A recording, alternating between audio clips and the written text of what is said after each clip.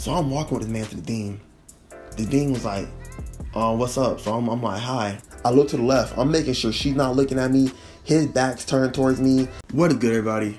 Y'all already know it's your boy Prince Beck, and today we're with another banger video. As I told you guys before, I asked y'all a long time ago what y'all wanted. Y'all said y'all wanted a story time about when I had to run away from the dean. So hey man, we're about to get it. Let's go. Yes sir.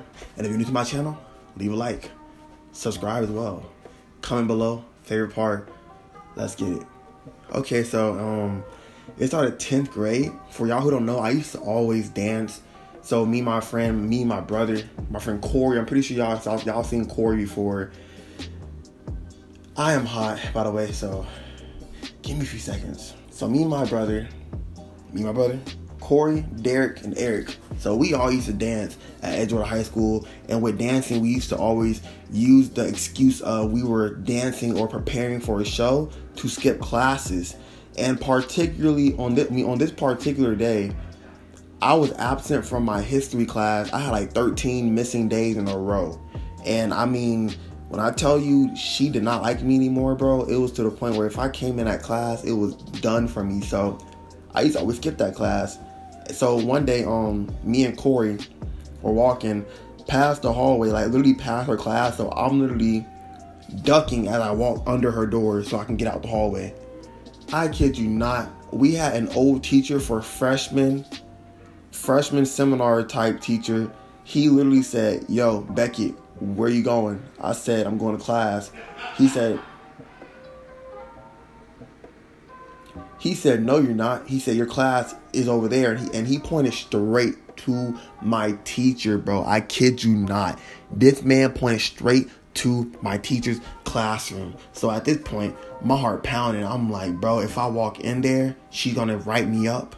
If I go to the dean, they're going to write me up, because when he called me, it was about 15 minutes before the bell rung. So there's no such thing as getting a tardy pass when you already missed about 25, 30 minutes of class. So he said, you either go in there or you go to the dean.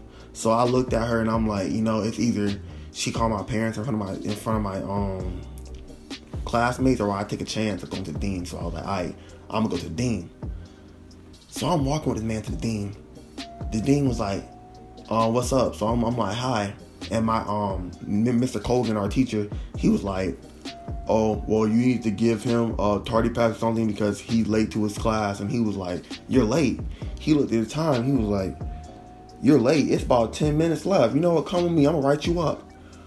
So I'm like, no, let's go back. We're going back to you, Corey. Tell me how when this man told me to come with him, the teacher, Mr. Colgan, this man Corey, instead of trying to defend me, talking about he was actually going to his class, this man Corey gonna literally look at me, bro, and walk out the hallway. And I'm like, it be your own boys, man. I'm like, that's tough.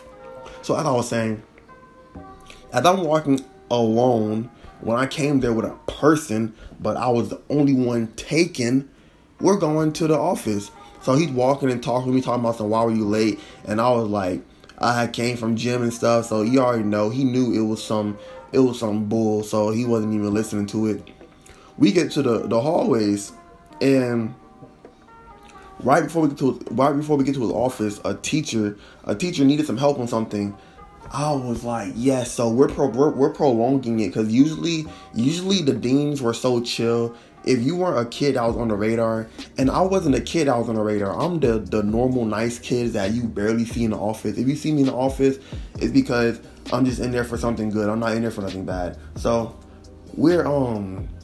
he tells me, he says, while I'm talking to the teacher, you go stand behind, you go stand in that wall. So I'm standing on the wall, and peep that right behind me was a stairwell. So I'm thinking to myself, like, it's either get in trouble by my dad for getting written up and finding out that I missed 13 days in the class, or it's either run and see if I can make it at least one more day. I just wanted to make it one more day. So he's talking to her, right?